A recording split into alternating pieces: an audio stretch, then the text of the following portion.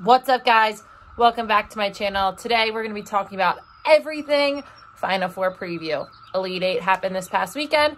We're going to dive right into those matchups and talk about next weekend's amazing 2021 Women's National Lacrosse Championship. Let's do it!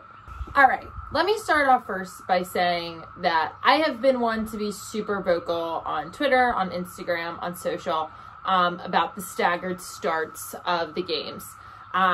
And I still don't really understand. I know a lot goes into it, the NCAA, the media, the schools involved, but whoever's involved in those decisions, the committee as well, the selection committee, we've got to be better. We can't have a 12, 1, 2, 3 o'clock game for the Elite Eight, top 8 matchups, and expect that to help us grow our game. We've really got to be better in that area. However, despite all of that, the 4 games that we watched were absolutely amazing, even if you're having to click through one after the other. First game of the day, Stony Brook, Carolina. Stony Brook gave Carolina a run for their money. They were actually up, I believe, 11-9 with like 10, 12 minutes left.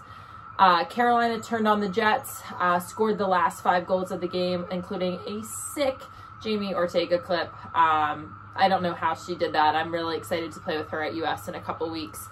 But they came out victorious. They are taking on BC, who ended up throttling Notre Dame. That's a team, or those two teams had met twice previously, twice or 3 times previously. This season's a blur. This season, and it had kind of gone either way.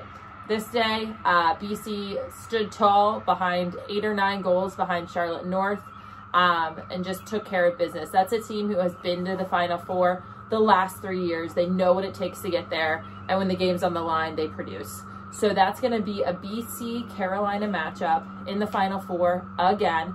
Last time, BC won in overtime thanks to a Sam Apuzzo goal. This time, I think Carolina has the edge just with their superstar team, but they showed yesterday that they can be vulnerable. So that's going to be an awesome, awesome matchup. If I had to bet, I'm thinking UNC will win, but I do think BC will give them a run for their money. All right, other side of the bracket, the number 2 seed, Northwestern, took care of business against Duke. They found themselves in a hole, I believe 7-1, 6-1 early on in the first half, but then they decided to show up and play and show Duke who really deserves to go to the Final Four. They won in an outstanding fashion, dominating all over the field, dominating the draw behind Izzy Scaines. Again, remarkable performance. She's somebody who finishes. She finishes well. She finishes in a multitude of different ways. She is so incredibly good.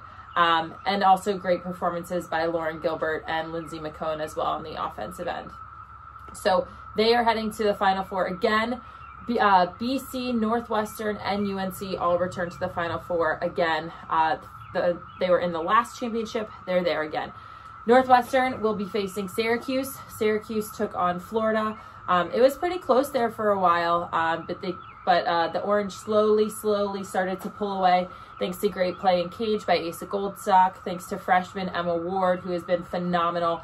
Her stepping up all over the field, having a career day, and the Tyrell sisters doing what they do best and putting the ball in the back of the net. So it'll be a Syracuse-Northwestern showdown.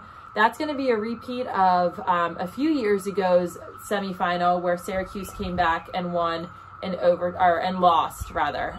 Syracuse played Northwestern in the championship and lost. But that will be one where these teams have met before. They've met on the big stage, not for a few years now, but that's going to be a very offensive-packed game if I had to bet. Thinking about who will win that game, I'm going to bet Northwestern. They just dominate the draw. They just have a ton of weapons on the offensive end. And I think Syracuse will give them a great run. But I do think we're going to end up having that UNC-Northwestern showdown like we've pretty much all fans have been wanting all season long.